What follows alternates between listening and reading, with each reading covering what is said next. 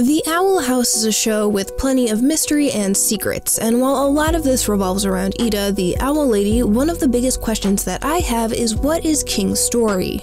Out of the cast we have been introduced to so far, King's backstory is the most sparse. Though he claims to be the king of demons, the validity of that is definitely questionable. But what really piqued my interest with King is this moment here from Covention.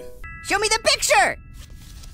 Ha! I can draw better than that. You know, they once called me the king of artists. Wait, I thought you were the king of demons. Are you just making this up now? Doesn't matter. King's facial expression and the musical cue that plays here make the possibility of him being the king of artists more likely. So I thought to do a quick video looking into this likelihood. The biggest piece of evidence for this being true is that King has been shown to enjoy drawing. In The Intruder, we see how he likes to draw pictures of demons and will even reference demon books to try and draw them.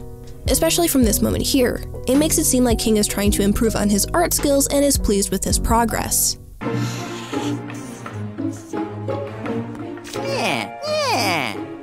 Additionally, while King does have some knowledge about demons, it's not always accurate, as we see with the Snaggleback. King's claim that he is the king of demons has always been questionable even since the first episode, but this really drives that point even further. Now looking at Covention, we see that King takes an immediate interest in seeing Luce's drawing. He also claims that he can draw better than Luce, so this seems like this is something that King prides himself on. Based on King's interest in drawing that we have seen so far in the show, I could definitely see him being an artist. But a king of artists? Maybe not.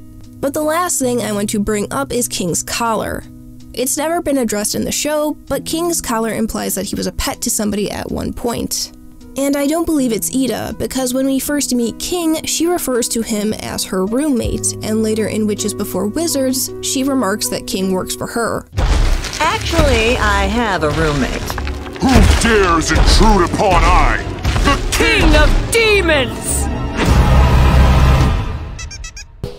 And because you work for me too, unless you want to start paying rent. So based on how Ida addresses King, I don't think it's her. What I do think would be interesting is if King's previous owner, who gave him the collar, was an artist and that interest for the arts got passed on to King. It's an interesting thought and not one that may be the most likely, but I can't wait to know more about King's past. Thank you so much for watching. I hope you have a fantastic day, and until next time, take care.